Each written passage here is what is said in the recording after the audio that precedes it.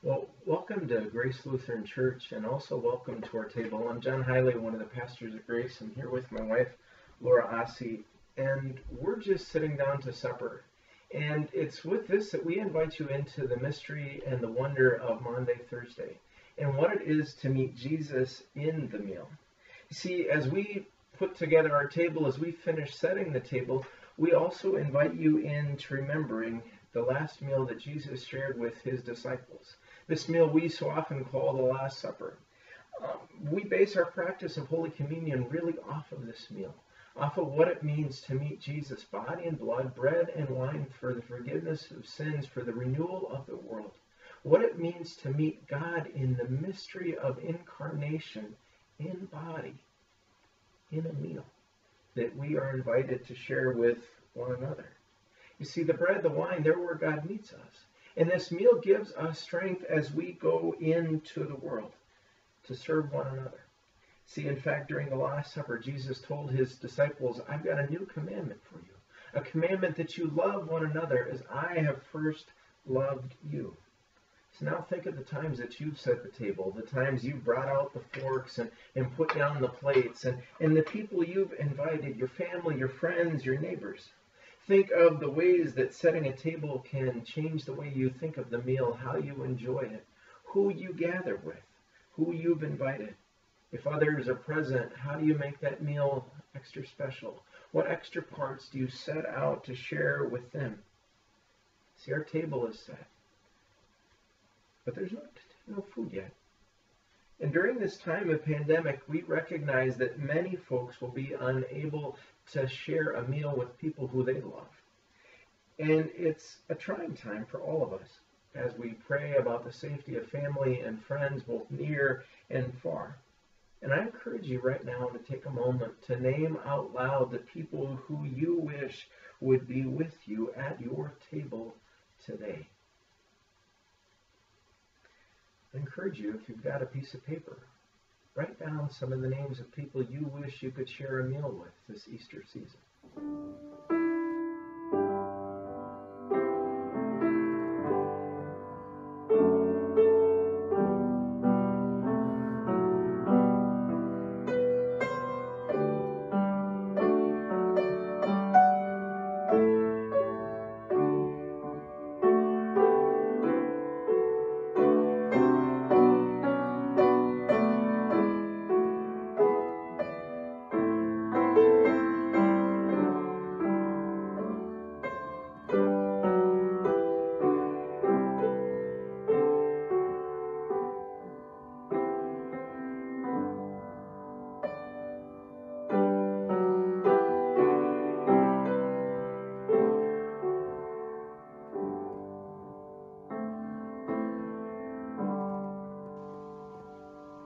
See, in our house, we begin each meal thanking God for food.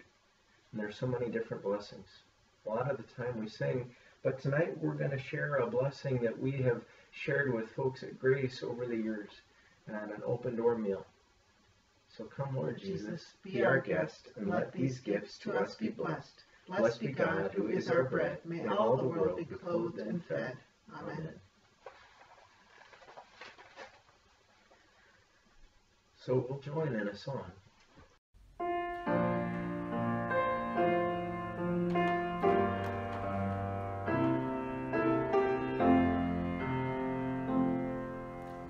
Taste and see.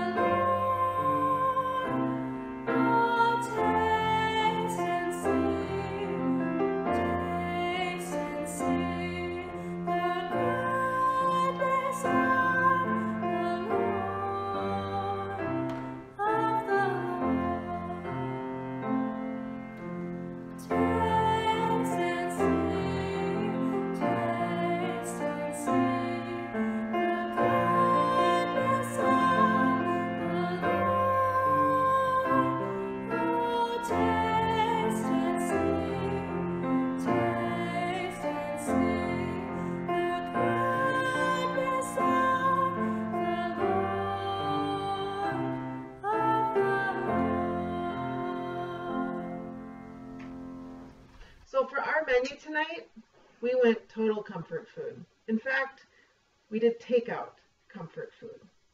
And we encourage you to do the same thing, whether it's making your own comfort food at home or supporting local businesses and getting takeout during this time.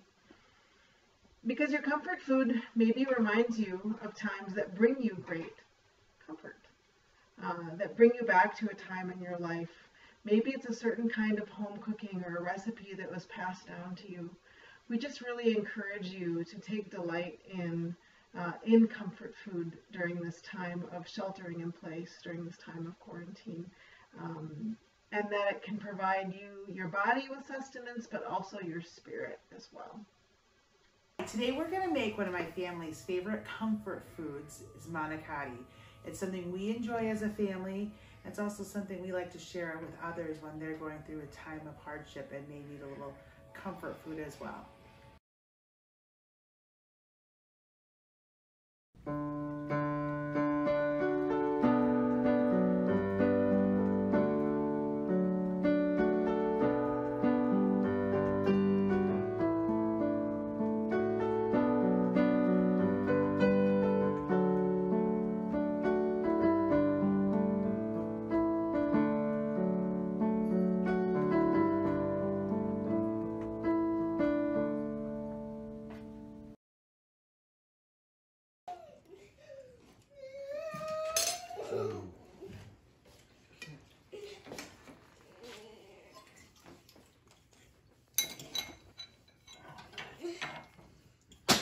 How's your supper, guys? It's good. I can't hear on this thing anyways. You already did me. Where's my spoon at?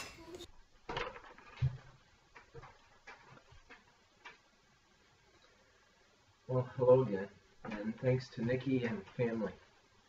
You may be wondering what Jesus and his disciples ate during that last meal on that Thursday night in Jerusalem.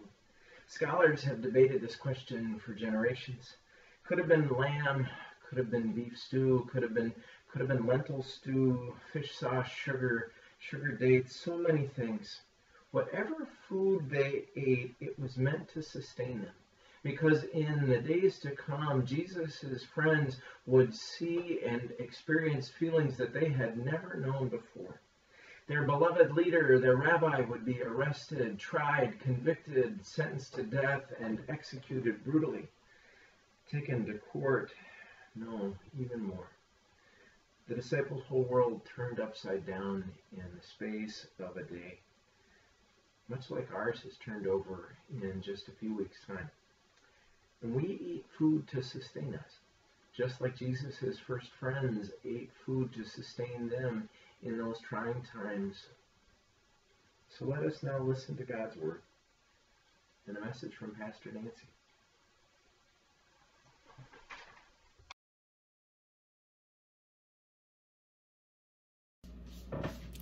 Let us now listen to the story of the Last Supper as told by John in chapter 13 of his Gospel. Now before the feast of the Passover, when Jesus knew that his hour had come to depart out of the world to the Father, having loved his own who were in the world, he loved them to the end. During supper, when the devil had already put it into the heart of Judas Iscariot, Simon's son, to betray him, Jesus, knowing that the Father had given all things into his hands and that he had come from God and was going back to God, rose from supper. He laid aside his outer garments and taking a towel, tied it around his waist. Then he poured water into a basin and began to wash the disciples' feet and to wipe them with the towel that was wrapped around him. He came to Simon Peter, who said to him, "Lord, do you wash my feet?" Jesus answered him, "What I am doing you do not understand now, but afterward you will understand." Peter said to him, "You shall never wash my feet." Jesus answered him, "If I do not wash you, you have no share with me." Simon Peter said to him, "Lord, not my feet only, but also my hands and my head." Jesus said to him, "The one who is bathed does not need to wash except for his feet, but is completely clean, and you are clean, not every one of you. For he knew who was to betray him. That was why he said, not all of you are clean. When he had washed their feet and put on his outer garments and resumed his place, he said to them, do you understand what I have done to you? You call me teacher and Lord, and you are right, for so I am. If I then, your Lord and teacher, have washed your feet, you also ought to wash one another's feet. For I have given you an example that you also should do just as I have done to you. Truly, truly, I say to you, a servant is not greater than his master, nor is a messenger greater than the one who sent him. If you know these things, blessed are you if you do them. When Judas had gone out, Jesus said, now is the Son of Man glorified, and God is glorified in him. If God is glorified in him, God will also glorify him in himself and glorify him at once. Little children, yet a little while I am with you. You will seek me, and just as I said to the Jews, so now I also say to you, where I am going, you cannot come. A new commandment I give to you, that you love one another, just as I have loved you. You also are to love one another. By this all people will know that you are my disciples, if you have love for one another. The Gospel of our Lord.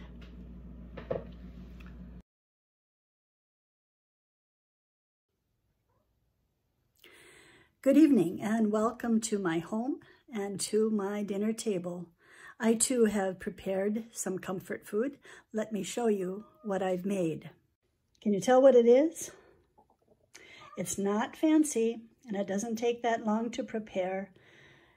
It's just plain old white rice with a little butter and salt and a glass of milk. And if I can have those things, I am a happy camper. Thanks for joining us in worship this evening. And I do hope that you're able to watch this from the safety of your own home. These are difficult days for our country and for our world. And I know for many of you, you are leaning on your faith in God during these times. I pray and hope that this will continue throughout the days ahead. And let's all remember that this isn't going to be like this forever. It is a temporary thing. There will come a day again in which we'll be able to walk through the doors of Grace Lutheran on a Sunday morning and greet each other in person. What a day that will be. Keep holding on to that dream. Tonight we observe Maundy Thursday of Holy Week. Of course, we understand what Thursday means, but Maundy is not part of our usual vocabulary. Maundy comes from a Latin word meaning to command. And so when we put Maundy with Thursday, we're actually referring back to that story of Jesus having the Last Supper with his disciples and how he commanded them to love one another. You just heard that story read by me a few minutes ago. Let's listen once again, however, to the final verses. Jesus said, I give you a new commandment, that you love one another. Just as I loved you, you also are to love one another. By this, all people will know that you are my disciples, if you have love for one another. If anyone were to ask you what is at the heart of your Christian faith, it's really simple. All you need to reply is love. If you were to take all the articles of faith, the confessions, the creeds, all the books that have been written throughout the years by various scholars and authors, and put them all together and distill the essence from them, it would be the word love. That is the very essence of who we are as Christians. And thank goodness we don't have to have an advanced degree to understand our own faith. or memorize complex, elaborate formulas to explain it to somebody else. It's not rocket science. As one theologian wrote, it is ridiculously simple to understand. That same theologian, however, said, but it is ridiculously hard to do. And isn't that the truth? I wonder how the disciples reacted long ago, that night that Jesus commanded them to love one another. By this time in the meal, Jesus had already washed their dirty feet, which must have gone against every fiber of their being. Great leaders were not meant to stoop down and do such a low and menial task. That was the job for a servant. Soon after doing that, Jesus also announced that there was a betrayer in their midst, their very own midst. The text tells us that this gave them great uncertainty. And now Jesus was telling them that it wasn't merely enough for them to get along with each other. They had to love one another. I can imagine that there were some raised eyebrows, some furrowed foreheads, and also some inquisitive looks as they looked around the room at each other. We have to do what?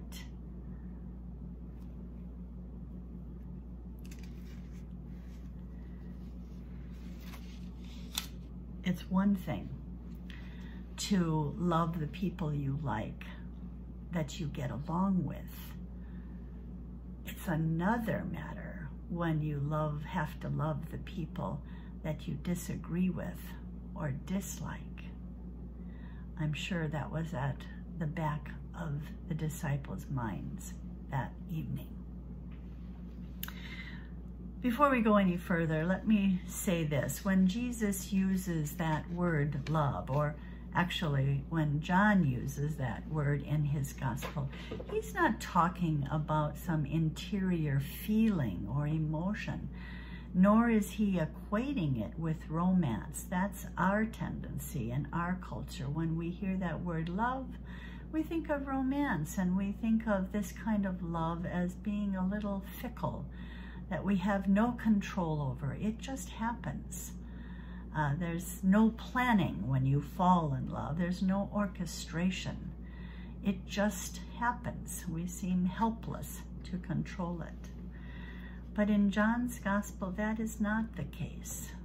Love is an act of will, and it definitely incorporates sacrifice. It's a love that doesn't know any boundaries, and it lasts to the very end. In this case, the bitter end for Jesus. And that's what John wants us to see, that every action, every movement Jesus made that night at the table in that upper room was intentional, was deliberate, was conveying just how generous God's love is. Because everything Jesus did that night was done with the full knowledge that those he cared most about, those he loved, that band of followers that went with him everywhere, would soon betray him, deny him, and abandon him. And yet he continued to love them through it all. I can't even begin to wrap my mind around that one. I would think that he would have gotten up at some point during that meal and said, "This is a complete farce. I know what's going to happen. I know how you're going to act. And it hurts me." But he didn't do that. Nor did he suggest that what he was doing was a way to atone for anybody's sin or to appease an angry God. All of Jesus' actions were meant to convey how deep and how wide God's love is for each disciple, for each of us. For some reason, this text has made me think of that show, Antiques Roadshow on PBS. I used to watch that religiously, but I haven't been able to do so in recent years. But there's something fun about that show when you see people from all over bringing their treasures, large and small, to a major venue in some city to have their treasure appraised and valued. And it's always interesting to hear the stories connected to those items, how someone may have picked or found something at a garage sale and purchased it for 50 cents, or others who have indicated that what they have is a family heirloom that has been given or passed down from generation to generation, or other similar stories. But I think the best part of Antiques Roadshow is when the appraiser begins to point out all these special details of the item that was brought and begin to educate everybody about these hidden things that reveal who made it. And of course, it's absolutely exciting when the person who brought that item begins to realize that what they have indeed is extraordinary because it was created by a master craftsman, or it was signed by an important historical figure. It's great to see the smiles break out on their faces, or the complete shock take over them, that what they have is indeed authentic, genuine, the real deal. The same is true for us when it comes to God's love. Jesus is the real deal. He shows us just how much God loves us. It's a love that never disappears. It never goes away over time. It doesn't fail us at our worst moments. It is always there. May we too become the real deal for one another, especially through these difficult days. Blessings to you as you continue walking the road to the resurrection, and blessings to you as you continue to shelter in.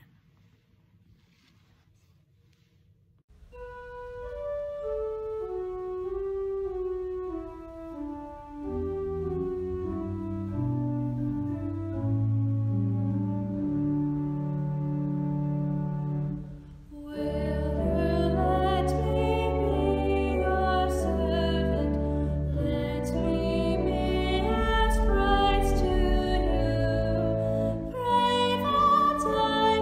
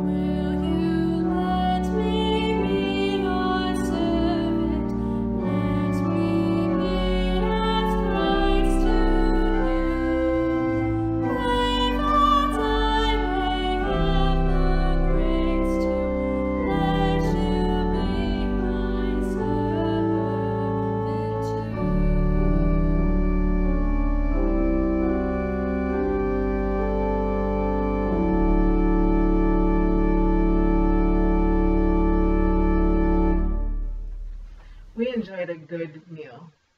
I hope you're doing the same at your home these days and evenings together. But before we end our time together, it's a time of prayer, isn't it? Not knowing what lies ahead, but relying on our faith, relying on our faith in Jesus, and especially what this week means to us. And so we want to take time and pray together with you before we leave the table. So, the whole people of God, we pray for the church, the world, and all people in need. God, we pray for our world today, for every nation and for our nation, for wisdom for leaders, for strength for people. Pray too for our community, for wisdom here, for strength here, that we may find ways to serve you, that we may find ways to help one another in this time of uncertainty and crisis.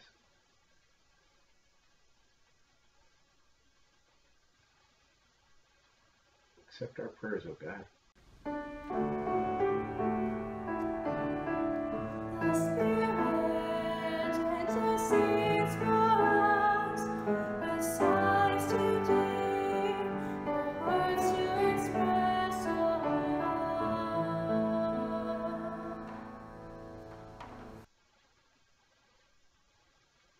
God of all relationship, in this night when we remember your Last Supper, we pray for families and churches, for our families, for our church. Help us in this time of uncertainty to learn to be in relationship with one another. Help us in this time of uncertainty to know that you are with us. Give us strength to care for one another, to meet each other as brothers and sisters, just as you met your friends.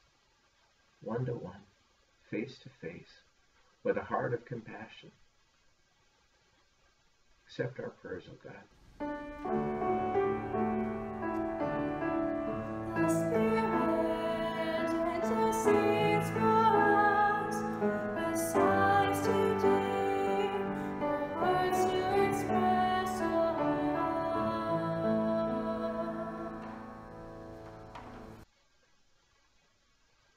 And God of all people, we pray today for the sick and the grieving. Pray today for those whose lives have been turned over by COVID-19. Pray today for those who have lost so much, livelihoods, loved ones. We pray that you be with us in our griefs, in our pains, and that you help us to share your love and your light with the hurting of this world.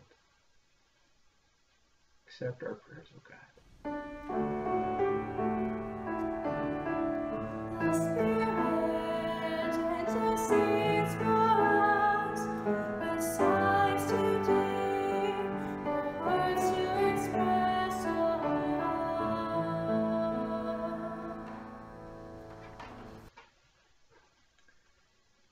We join in the prayer Jesus taught us all to pray. Our Father, who art in heaven, hallowed be thy name. Thy kingdom come, thy will be done, on earth as it is in heaven. Give us this day our daily bread, and forgive us our trespasses, as we forgive those who trespass against us. And lead us not into temptation, but deliver us from evil. For thine is the kingdom, and the power, and the glory, forever and ever. Amen. As Maundy Thursday comes to an end, the season of Lent draws to an end. We are now entering a special time in the life of the church as we remember the mystery of Jesus coming from life into death, into new life in the resurrection. And so we invite you into the mystery of these days when so much happened in Jerusalem. And now we invite you too to receive a blessing as you shelter in place. May you shelter not just in place, but in peace. And may the peace and comfort of Christ be with you now and forever. In the name of the Father, and of the Son, and of the Holy Spirit. Amen. So I'll clear off the table.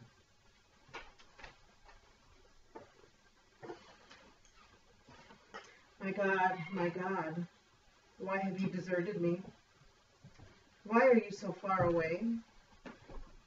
Won't you listen to my groans and come to my rescue? I cry out day and night, but you don't answer, and I can never rest. Yet you are the holy God, ruling from your throne and praised by Israel. Our ancestors trusted you, and you rescued them.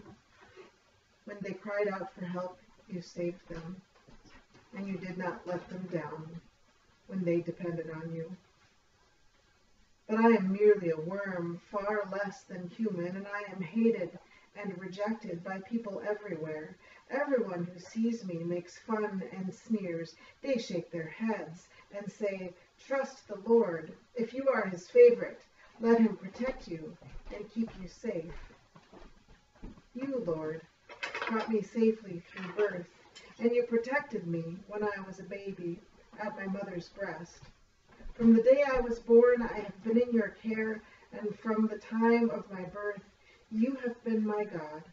Don't stay far off when I am in trouble with no one to help me. Enemies are all around, like a herd of wild bulls. Powerful bulls from Bashan are everywhere.